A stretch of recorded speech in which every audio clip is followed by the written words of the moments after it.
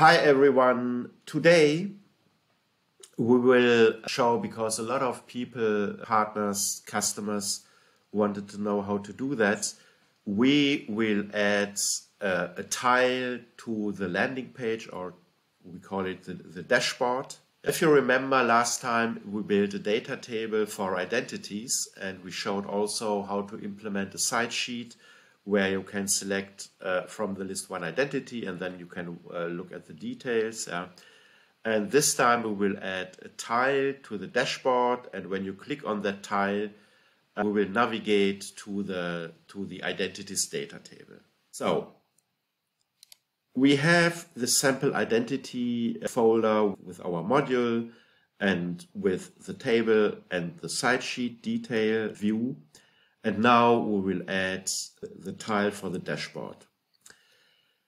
When you look at our dashboard here, you can see that we have different types of tiles. So these are, for example, a little bit smaller than these two guys here.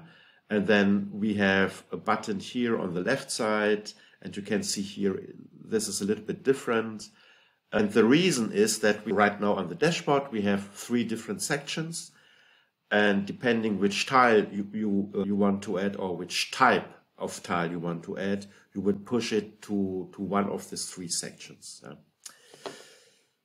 And I will show you that on the code level.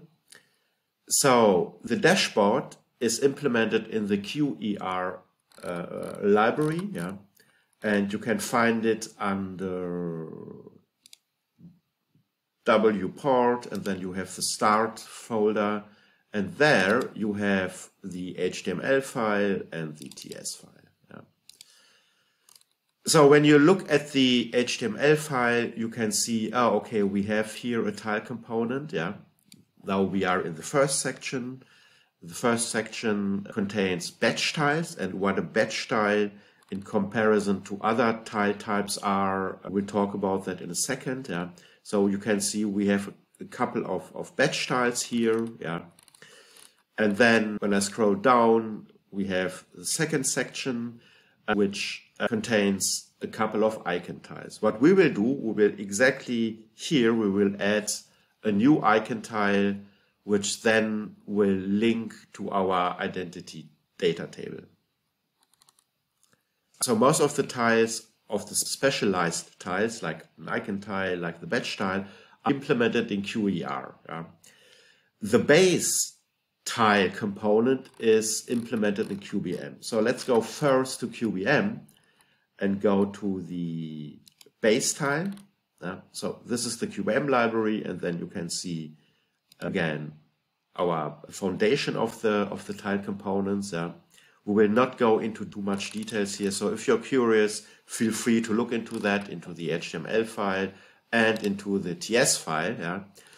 But looking at the TS file, one thing is perhaps interesting. So you have different inputs.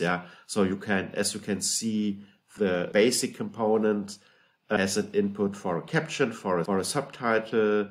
Then the action text, looking here, this is the action text here. Basically, it's a button.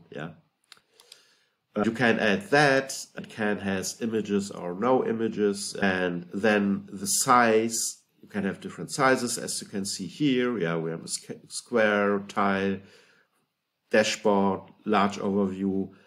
One thing to note is that we don't use tiles only on the dashboard, but there are different places and you can use them like you want. But today we will add a tile to the dashboard.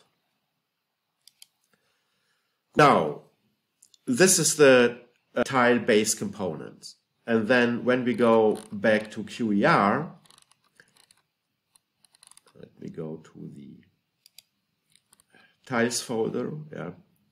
In QER now we have specialized tiles. So again, looking here at these two guys here, these are batch tiles. And then here is the specialized version of a batch tile.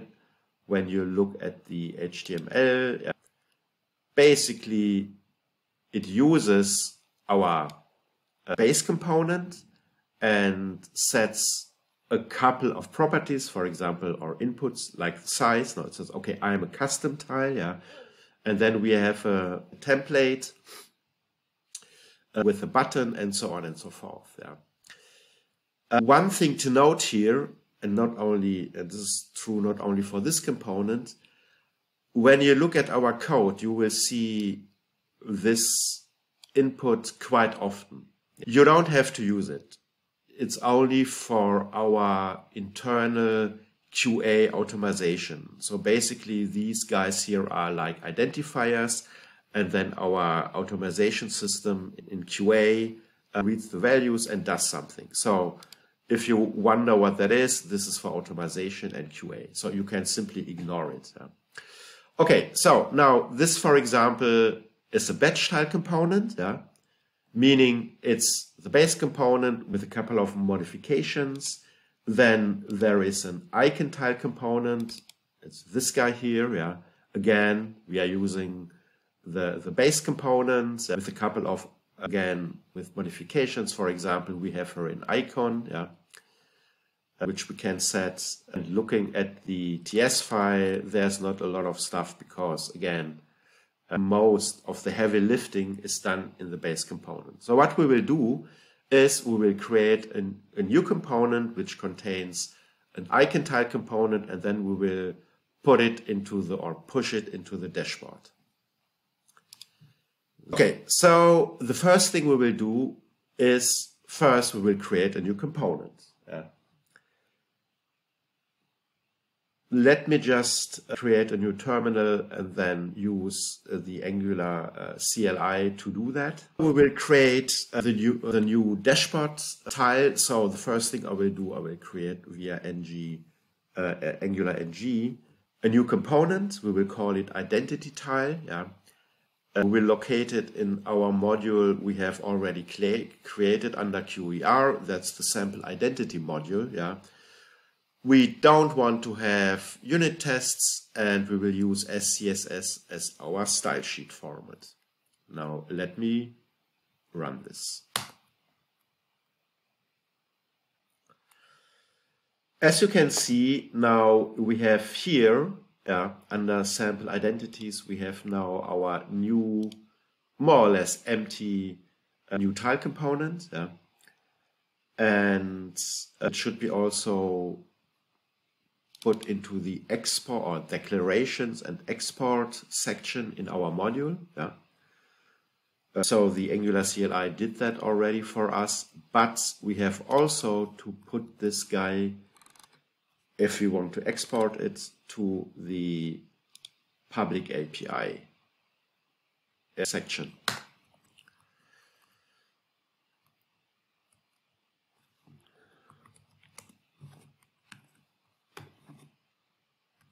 Okay, now we are good to go. Right now, the template, so the HTML template of that component is more or less empty. Yeah?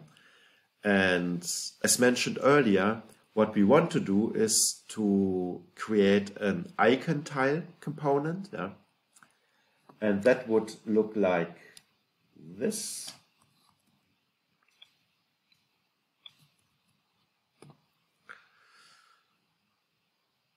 So basically, we are using the icon tile component. We have a caption. We have also want to have an icon, the user icon from Elemental UI. Yeah. And then we have a description, so on and so forth. But you can see that the compiler is unhappy. Yeah, because it says, oh, I don't know what that thing is. Which does mean that we have to add an import into our sample identity module. So somewhere here. Now we will import the tiles module into our sample identity module because our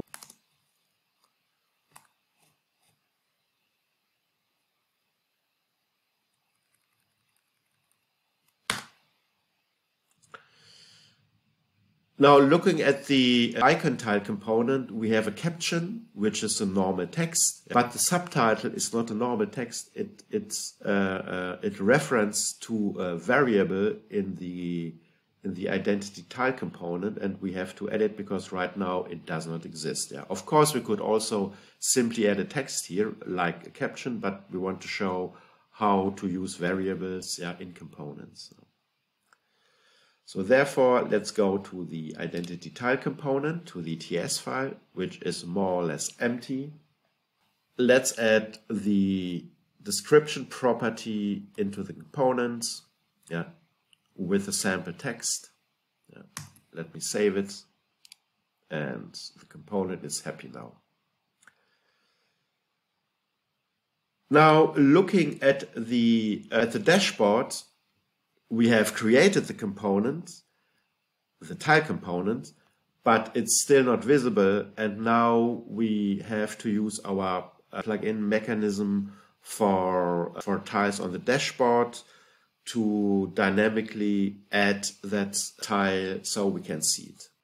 Okay, so to make our new tile components available to the dashboard, we have to go first to a specific service. In this case, it's the QER service. Yeah. And then we will add in the init section, we will add or we will register the new tile component.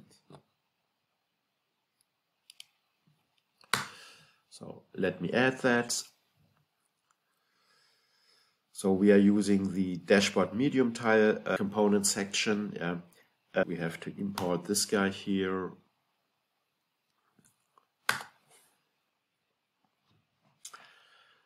Now the code has recompiled, and as you can see that in the first section, now we have not only notifications and new requests, but we have also now a new tile, view identities, which we have just created.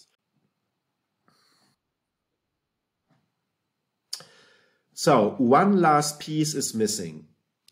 Looking at our tile component, what we want to achieve is when we click on the view button that we navigate to the identities table, and we will implement that right now. So the idea is looking at our HTML template. Oops, this is the wrong one. Let me go to the correct one. It's this guy here. So looking at our component, inside the icon tile component, we have a button, and the idea is that we create a on-click event handler, which then will call the route to the identities table. Yeah. So to do so, the first thing we have to do is to import the Angular router. Let me just do that.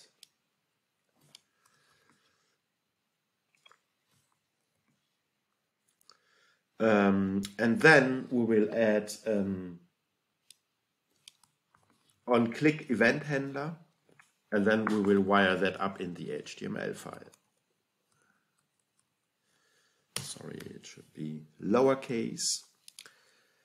What this method does is when it's called, it navigates, or the router navigates to this route, and this route basically shows the identities component. So let me save this.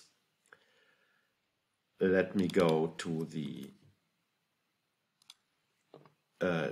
identity tile HTML file, and then here we will add the on-click handler. I will save this too. And now let's double check if the event handler is doing the correct thing. So let's go to the web browser. Here we can see our new identity, view identity tile. And then let me click on the button, and now we are on the identities data table. Okay, so thanks a lot for listening. I hope you enjoyed it, and see you next time.